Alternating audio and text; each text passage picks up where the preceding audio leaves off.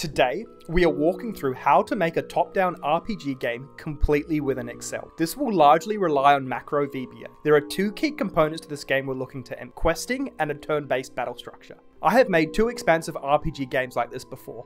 My Fallout-inspired Wasteland RPG and my remake of Skyrim, where I painstakingly remade Skyrim on a scale-to-scale, cell-by-cell map, including the complete main quest and a D&D style battle mechanic. Everything we discuss here will provide the basic building blocks to make your own game and will be scalable so that you can use this lesson directly in your next game. Why don't you let me know in the comments below what you make using this tutorial? To start with, the basics. Let's save down a macro-enabled Excel file and also ensure that developer tools are turned on. Macro-enabled Excel is an option of save type, whereas developer tools are an option feature in the Customize ribbon. If at any point you are confused with the code or want to play around with the finished version of this Excel instead, the finished Excel we are walking through, including unlocked macros, are available from the link in the description below. First thing first is setting up the game map. This will be the world hub for your entire game, so spending the time here to get it right is quite important. For the purpose of this tutorial, we will work on a basic but functional map design that you can take further and expand into your own game. Let's make a basic island map. We want the cell width to be equal on the horizontal and vertical axes to make a nice square tile, so we're going to set both of these to be 20 pixels. On our island map, we'll have four key features. Towns will be black cells, wilderness in a dark green tile, safe farmland in a light green tile, and water as blue tiles. The coloured cells are going to be important components of our game, as these will be the triggers for the game quest mechanics and for battle spawns. We will use Excel's VBA logic to read the colours of our player location to determine if this should be a trigger for a quest update, battle update, or otherwise. There you have the basics of the map. You can make the game map larger or smaller to your own desire, but note down in your code any references of C3 to O15 and adjust this to meet the needs of your map, as well as changing the other code references within the module codes. Now the second piece we want to do is the basics of questing mechanics. This will be all controlled by a function that recognizes questing based on visiting the various towns across the map. These are very basic questing mechanics, with the game state updated based on location triggers of the player, but this is scalable to build games of much grander desire. I want this questing mechanic to be expansive based on the towns you visit. Given we're on an island, let's make the first few quests about collecting fruit. Let's first collect bananas, return them home, then get apples, return them home.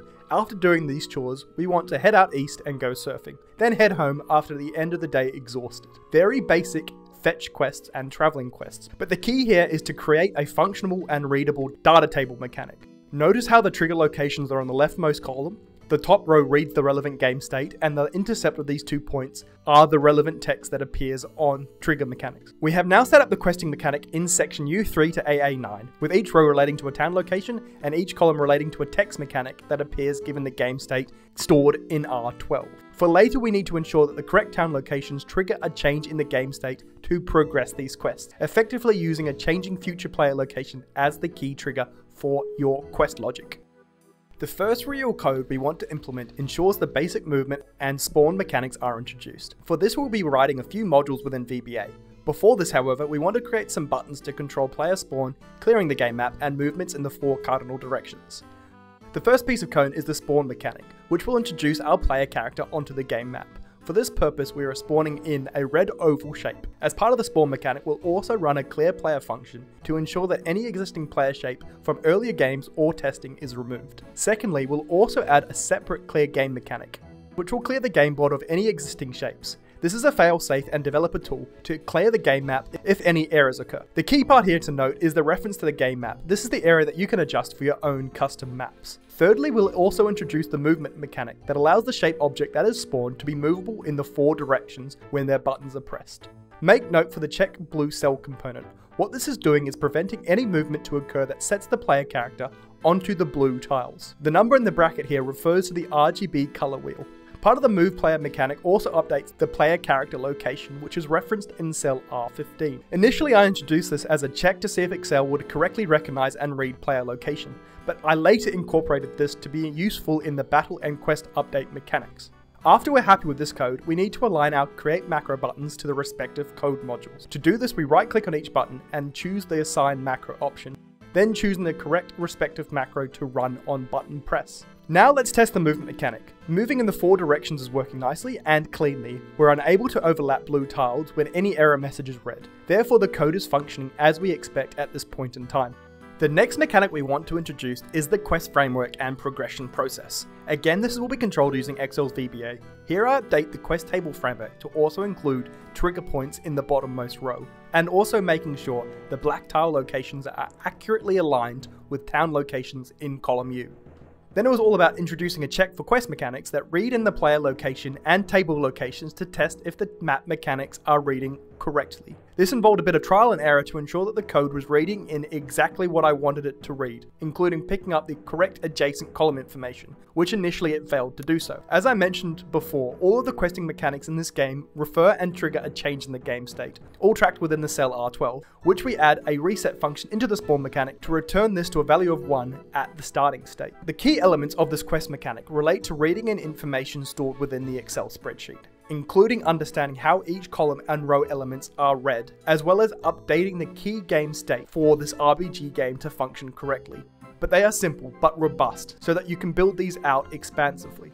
I would recommend checking out my Skyrim game to see how the quest mechanics are read. These are all hidden cells on the Skyrim game map tab. Now that completes the quest mechanics. Again, these are simple but scalable. The key here is to understand how the table format works and how to expand on this in your own code by adjusting the code reference locations. I recommend in your final game hiding this information from being visible to players to prevent ruining the surprise of future quests. The battle mechanics we're going to introduce are basic turn-based mechanisms where damage is a random value between a range. There will be 2 basic enemy types, a turn order, health points, a game over mechanic, a level up mechanic, and a heal mechanic. First thing first is to get the visual basics in order. A simple display of images, health points, and who goes in which turn order. The images I added are random images I already had on my computer by just inserting images within cells. Obviously this can be adjusted to any means that you like for your own display. As we work through the battle mechanics, there are other features on the Game Hub tab that need to be updated, such as player health, as well as some coding changes to existing features that I will talk you through. Given the basic turn-based mechanics I'm introducing, the only player-controlled feature within battle will be the next function, to effectively progress the battle 1 turn at a time. The first piece is an existing code we want to change, by resetting the player health to be 10 on spawn, including resetting the default maximum health to also be 10 within the spawn character module. The second piece is to adjust existing code to add in a battle trigger mechanic within the move player function. What this does is read the color tile beneath the player location and see if it's a dark green tile. If it is, there is a 1 in 3 chance of a battle occurring. Think of this as a similar mechanic to classic Pokemon games, running through the long grass, with a chance that a wild Pokemon spawns. Again, this dark green tile is reddened by the RGB value of this colored cell. The third code change is to introduce the start battle mechanic, which does a little manipulation of Excel's visible tabs to hide the game map and unhide the battle map. Then it selects which enemy will spawn in front of the player,